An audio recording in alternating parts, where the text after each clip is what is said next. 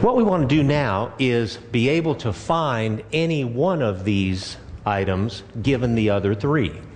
So really, there are four formulas. There's a formula for finding interest, one for finding principal, one for finding rate, one for finding time. But the author of our textbook has a nice little diagram that makes it easy for us to remember. If you'll just remember this little diagram, where I is on top of the line and PRT is under the line, this works just like our portion-based rate formula did.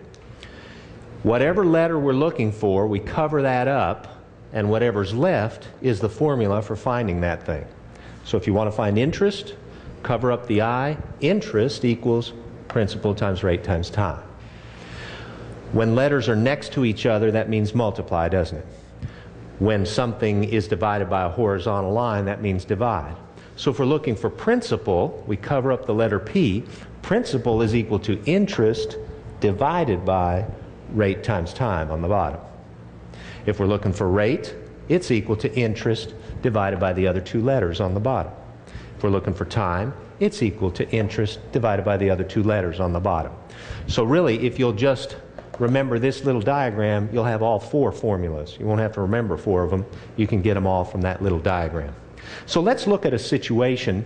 What we're going to do is we're going to do the same problem over and over, and we have to pretend we don't know the answers when we work it again. So let's do the first example. It says Tim Jarvis paid the bank $19.48 interest at 9.5% for 90 days. How much did Tim borrow? Well, we have to make sure we label our numbers correctly. They tell us he earned $19.48 interest. What's the next number they give us? 9.5%. And what's the other number they give us?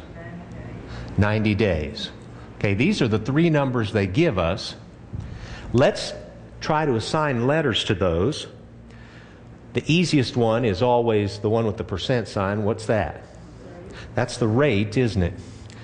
The one that has days or months or years is what? That's the time. So this dollar amount is either the interest or the principal, and it says he earned that much interest. So that's the I, isn't it? So we're going to assume they're going to be asking us for the letter P. All right? But just to make sure, let's read what question they ask. The last line of the problem is always the question. How much did Tim borrow? Does P represent the amount that somebody borrows? Yes, it does. Principal is the amount borrowed. So we're looking for principal. We're given the other three. So what's the formula for principal? It is interest divided by rate times time. So principal is equal to interest on top divided by rate times time on the bottom.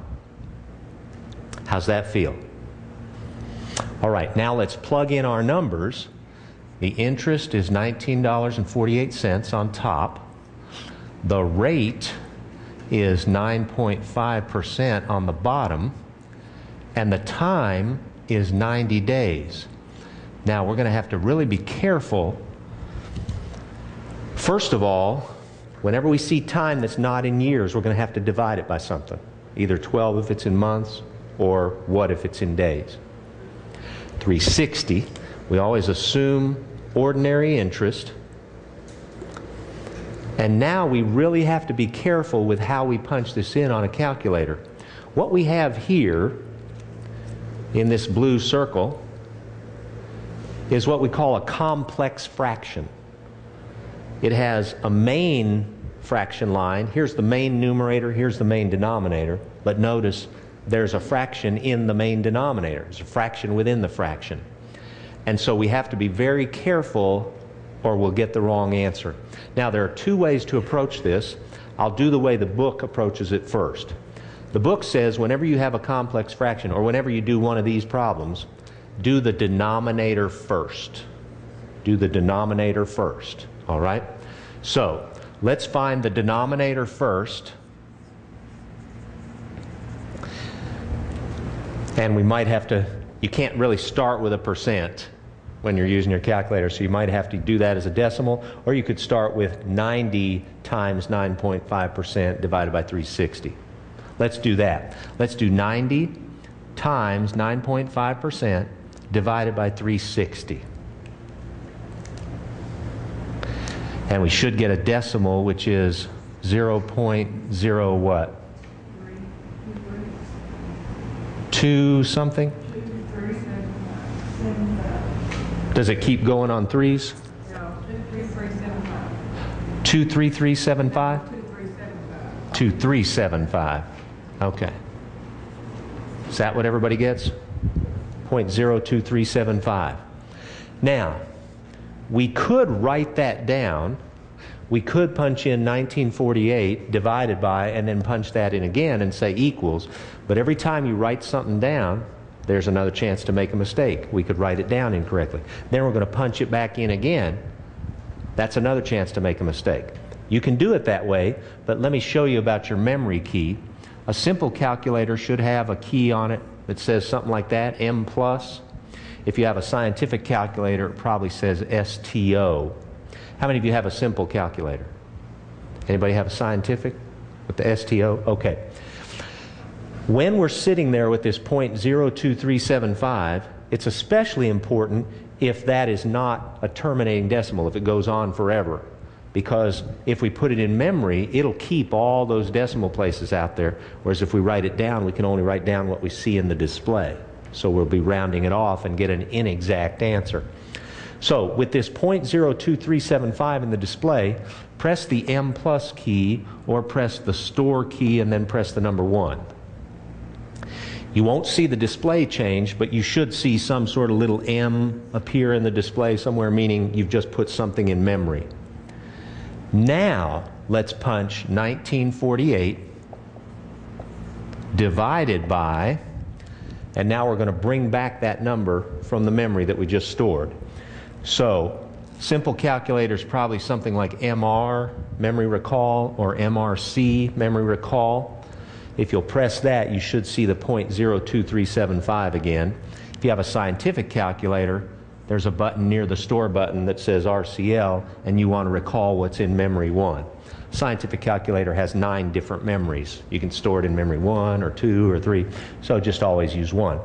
So we punch in 1948 divided by, bring back the memory. Now it should say 0.02375. Now we punch the equal sign, and that's our final answer. And what is that? 820 to the nearest penny, 21. Does that sound right to everybody? Okay. Now, the critical thing on these problems is knowing how to punch them in on the calculator. Because, you know, setting them up is not that difficult, and we've got the numbers there, but we have to make sure we punch them in correctly. We have to make sure we punch them correctly. Now, let me show you another method. Just memory clear, get rid of that. Yes, now that's a good point. If you're using your memory, you want to make sure you clear it before you start another problem. So there's usually a key that'll either say memory clear. In a scientific calculator, you don't have to clear your memory. One way to clear your memory on a simple calculator is just press recall twice. That'll usually clear the memory. Did that clear it? Get that M out of the display? Okay. Now, some students love this denominator method. Do the denominator first. Don't round it. Then punch the numerator divided by what you found, and that's your final answer. Other students really like this method. So I'll show it to you, and then you can decide whichever one you want to use. When we divide, we have to go back to 8th grade now. When we divide a fraction by another fraction, what do we do with this fraction that's the divisor? Anybody remember? We flip it over, we invert it and multiply.